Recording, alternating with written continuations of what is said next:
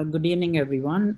My name is Anubhav Khandelwal, and I am a senior consultant in interventional radiology at Medanta Hospital. And I want to thank CCMA and ISVIR giving me this opportunity. My topic for today is ablation for parathyroid adenomas.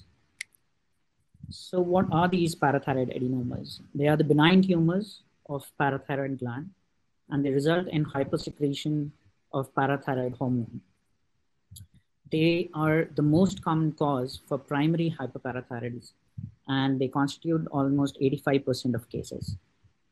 Let's have a recap on the normal physiology of parathyroid gland and the parathyroid hormone, which is secreted by the parathyroid glands in stimulation to the decreased calcium levels in the blood. And this parathyroid hormone is basically meant to have the homeostasis maintained of the calcium and phosphate levels in the blood. And it acts at 3 organs. So it stimulates the osteoclastic activity at the bones, and which increases the resorption of calcium and increases the calcium levels in the blood. In the kidneys, it decreases the excretion of calcium and increases the absorption of calcium, again leading to increase in calcium levels in the blood. And also in the kidneys, it acts on an enzyme, 1-alpha hydroxylase, which is responsible for converting calcidiol to calcitriol, which is nothing but active vitamin D, and which helps in absorption of calcium, again leading to increase in the calcium levels in the blood. Another role of active vitamin D is to initiate a negative feedback on the parathyroid gland to stop the production of parathyroid hormone. And similarly, increased calcium levels in the blood also have a negative feedback on the parathyroid gland to give it a signal to stop production of parathyroid hormone. Now, what happens when you have an adenoma? Adenoma is a benign tumor which leads to hypersecretion of parathyroid hormone. And what happens is that all the organs at which parathyroid gland is working are hyperstimulated, and you have increased levels of calcium in the blood. The only problem is that the negative feedback system is now ineffective because adenomas are autonomous and they are hyperfunctioning at this time. So what happens is that you have increased parathyroid hormone and you have high serum calcium, and which leads to symptoms related to renal and skeletal system, leading to nephrolithiasis and fragility fractures. About 33% of cases are also known to be asymptomatic, and this is usually in the initial stages when the parathyroid hormone is excessive, but the serum calcium levels are not so high as to result in symptoms. And this is an interesting group because when we are discussing the treatment, it's basically these patients who would be subjected to the minimal invasive treatment. Now, the basic thing when we talk about treatment is to establish the diagnosis. And the diagnosis is basically established by 2 main modalities. And one is the ultrasound, and the second is the system EV scan. On ultrasound, the parathyroid gland adenomas usually are hypoechoic, and they have increased vascularity, and you can most of the times track a vessel leading into the parathyroid gland on Doppler ultrasound. On system EV scan, there is a sustained retention of technetium in the delayed images, suggesting an adenoma in the parathyroid gland. When we talk about management, the main management for parathyroid adenomas is surgical, and parathyroidectomy for primary parathyroidism is curative in about 95% cases. There are certain group of patients who are not fit for surgery, or patients who are not willing to undergo surgery, or asymptomatic patients who do not want to get a medical treatment done, who do not want to get a surgical treatment done, are subjected to medical treatment by using calcium mimetics. The problem with calcium mimetics is that the calcium mimetics are not effective in long term.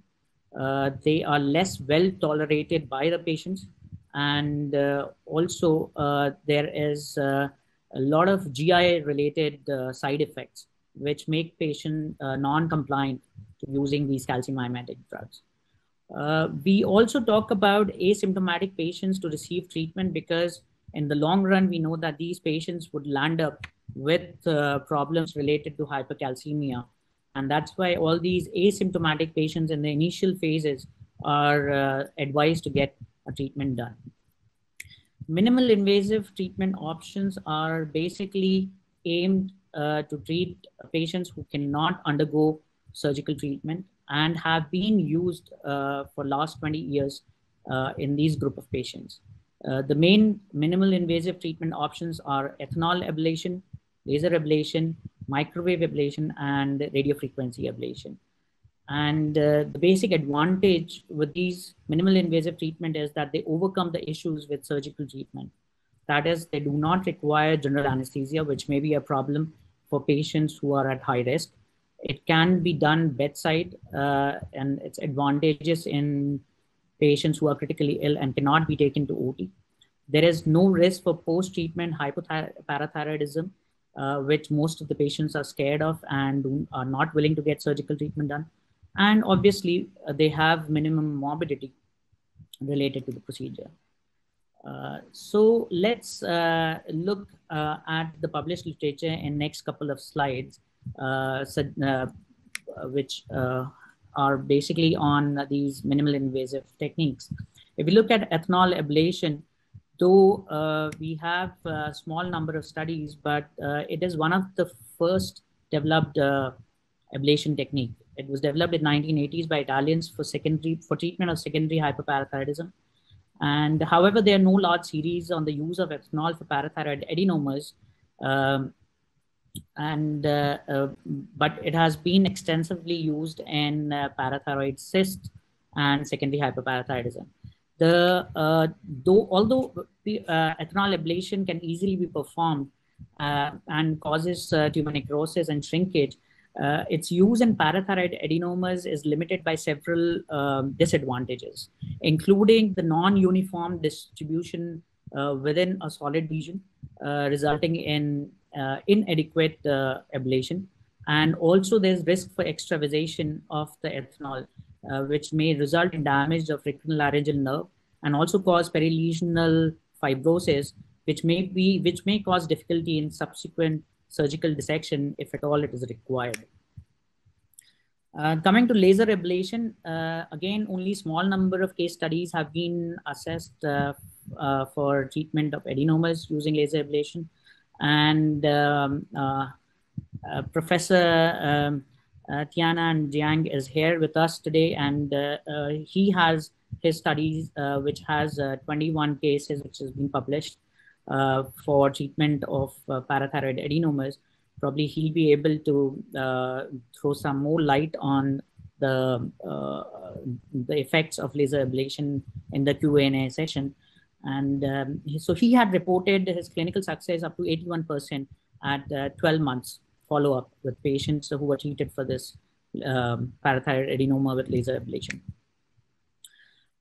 So microwave and radiofrequency ablation have been used recently in most of the centers where the ablation had been done for these adenomas.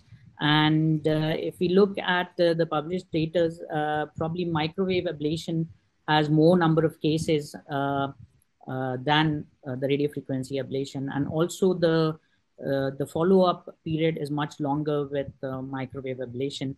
However, if we look at this recent study, which was published this year in April 2021, it's a retrospective analysis of thermal ablation, combining the results from the microwave ablation as well as the radiofrequency ablation.